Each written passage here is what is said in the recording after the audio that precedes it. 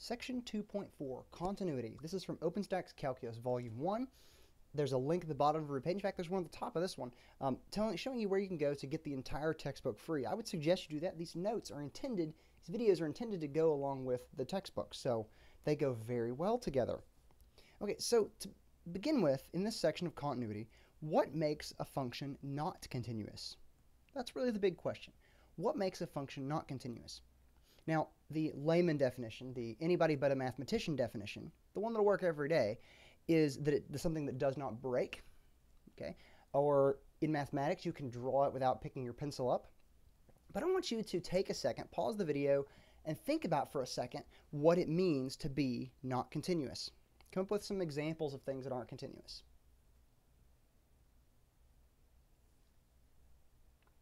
Okay, so now that you've restarted and had a chance to think about that, what sort of things did you come up with? I have 4 or 3 examples here of functions that are not continuous and some statements that kind of go along with those. So possibly one of the examples you came up with was something that has a hole in it. A function where we have a hole in it. Okay, like this right here, where the function is not defined. Okay, that's one thing you could have come up with. Another example you could have come up with is one that has a break in it. Okay, it has an obvious break in it at some point. And then there's always the chance that you just had a hole and, you know, had something like that. Those are 3 possible things you could have come up with. So the question is, can we conclude something about these statements? This first one, this would be where f of a is not defined. Okay, that would be a discontinuity because the function is not defined. The second is the limit. If we appeal to the limit as x approaches, that does not say anything there, as x approaches a, does not exist in that graph. Okay, so one thing we have in terms of the limit definition here is that the limit has to exist. And then just because the limit exists, so for instance here, the limit exists, but the function is not at that point. Okay? All right, so this actually gives us our definition of continuous at a point. A function is continuous at a point a if and only if f of a is defined. So we have to have a value there. The limit as you approach a of f of x must exist, and the limit must equal the value of the function at that point. If any of these fail, if any of these are not true, then our function is discontinuous at that point. Okay, so let's look at a few examples. Determine whether each function is continuous at the given point. So we must consider 3 things. First, is it defined at, in this case, x equals 2? Does the limit from the left, the limit from the right, are those the same? And do all 3 of those agree? Okay, so let's first check out f of 2. If I evaluate that function at 2, I get 0 over 0. So this is undefined, which by our conditions up there, 1 is violated, it is discontinuous. All right, so it is discontinuous at x equals 2 for that reason. Now, if we carried on and took the limit as you approach 2 from beneath, well, this actually equals, if we factor this out, x plus 2. So the limit coming from the left is 4, which is the same as the limit as you approach 2 from the right. And so the limit exists, however, because the function does not exist, that does not work. Okay, but that's just kind of worth noting. Right. So if the function is defined, we might continue moving on. Okay, so part B, first is f of 3. Is f of 3 defined? Well, x equals 3 would appeal to this part of our piecewise function, so let's plug 3 in there because it is a quadratic. We can do that. That would be -9 plus 4, so that's -5. f of 3 is -5. Okay, so it's defined there. It is defined there. The question is, does the limit exist? All right, so the limit as x approaches 3 from beneath of f of x, that would appeal to that first function, so that limit is -5. Limit as x approaches 3 from above, that would appeal to the denominator, the second function, second part of our piecewise function. Evaluating that at 3, because it is linear, that will be 4. All right, so the function exists. The limit as a whole does not exist because those two are different. So part 2 is violated, and this function is discontinuous. Discontinuous at x equals 3.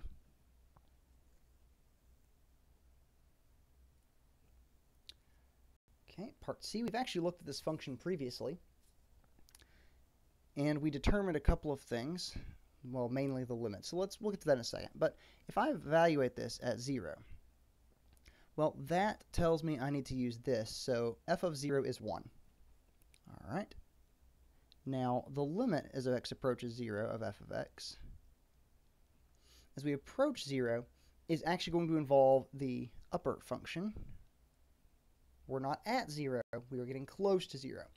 And we looked at this quite a bit. That limit is 1. From the left and the right, it is 1. So this is actually a continuous function. It's continuous at x equals 0 because of that second definition of the piecewise function. Okay, now we could go back and prove this statement. We are not going to do that. Polynomials, rational, and trigonometric functions are continuous at every point in their domains. Okay. We stated this previously. I can prove it. It is provable. However, we're not going to do that. But in the textbook, I believe they walk through that. So that is worth looking at just to see a rigorous proof of continuity. All right, so when it comes down to it, there are 3 types of discontinuities. 3 ways these can go wrong. Okay, the first is called a removable discontinuity. I think of this as I could plug it. Okay, it's like a hole in a wall. Okay, I can plug it. I can put putty in it. So it is removable because I could fix that. I could just take that one point and move it. All right. The second type is a jump discontinuity, which is exactly what it looks like.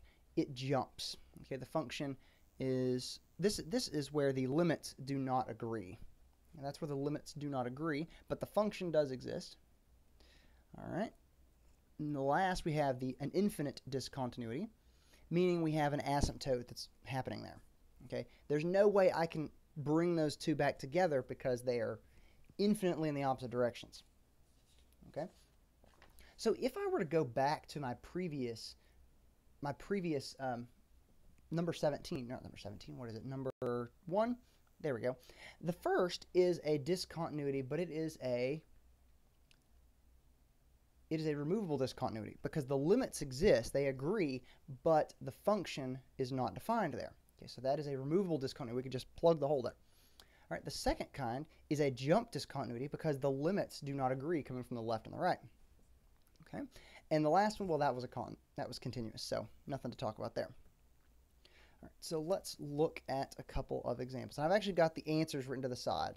You know what? These are the same functions, aren't they? The first two are. All right, so the first one, the limits exist. Now, you can look back at number 1 for the things we wrote there. The limit exists, but the function does not, so that tells us it is removable. And this is a way to determine which of these. If the limit does not exist, but the function does, then that is a jump. That means we are coming from the left, coming from the right. They don't agree. We've got something like this, a jump. The limit does not exist, but the function does at that point right there. And the last kind is an infinite, because this, at -1, we have an asymptote. There's no tricks we can pull. The function doesn't exist, and the limit doesn't exist either. Okay, so that is a way we want to make sure we can classify these different things into these different types. All right, the last thing that we are going to discuss in this section is the intermediate value theorem. Now, this is a very important idea that comes up quite a bit. So the idea of something being continuous is there are intuitively no breaks. So what this says is if we have a continuous function over a closed bounded interval, if z is any real number between f of a and f of b, then there's a number c such that f of c equals z. Okay, so what that means is that if our function exists in this region, okay, it is a closed bounded region between a and b, that if there's a point in between there somewhere, if there's a y value between those endpoints, then there's an x value that matches up with it. Effectively, the function gets everywhere in that interval. There's no jumps, there's no skips. It attains a value at every x value and every y value in that region. Okay? So the most common use of this theorem is to determine zeros or solutions. So show that f of x equals x minus cosine x has at least one zero. Okay, so what this turns out to what we need is we need to find a point where the function is less than 0 and a point where it's greater than 0. The idea being that if it's negative at some point and it's positive at some point, if it's continuous, there has to be a 0 in between there. So to begin with, we first want to notice that this is continuous. Okay, it's a composition, or it's a sum of a polynomial and a trigonometric function. Okay, so this is continuous. So this is continuous on the entire real line. Okay, that is worth knowing. First, we want to say this is over a closed bounded interval. So why don't we just consider that it is continuous on 0 to 1? A more natural domain. How about we use 0 to pi? Let's just go ahead and say it is continuous on 0 to pi. Okay? Well, let's see what happens at those endpoints. Okay. f of 0 is negative 1. 0 minus 1. Okay, so negative 1 there, which is less than 0. All right, the function is negative at some point. What about f of pi? We know great things happen with trigonometric functions and pi. So if we evaluate that pi, that is pi, and at pi that is plus 1, right? Or it's negative 1. So pi plus 1. So it's less than 0 at some point, it's greater than 0 at some point. So therefore, all right, f of c equals 0 for some c in that interval 0 to pi. That is, the function is negative in that interval 0 to pi. It's positive in that interval 0 to pi, so it has to be 0 somewhere in that interval. Now we don't know what the x value is. We could solve for it. In the next few chapters we will learn how to do that very well, but we don't know what the value is, but we can say there is some value. All right, example 4. If f of x is continuous over 0 to 2, f of 0 is greater than 0, and f of 2 is greater than 0, can we conclude that it has no zeros in that interval? Well, if we look at the intermediate value theorem, this function's continuous over a closed bounded interval. All we can say is that there is a value in between 0 and 2 that is positive. We can't actually say that there's a 0. So the answer really there is no. Okay. The intermediate value theorem does not apply in this case. Okay, because all we know is the function is positive at 2 different points. We don't know that it never dips down. Again, in our chapter on derivatives, we will learn some neat tricks to determine that. All right, for f of x equals 1 over x, f of negative 1 equals negative 1, so it's less than 0, and f of 1 equals 1, and that's greater than 0. Can we conclude that it has a 0 in that interval? Well, if you read the hypotheses, let f be continuous over a closed bounded interval. Well, negative 1 to 1 is closed and bounded. However, this function is not continuous. All right, we cannot say that, so no, because f of x equals 1 over x is not continuous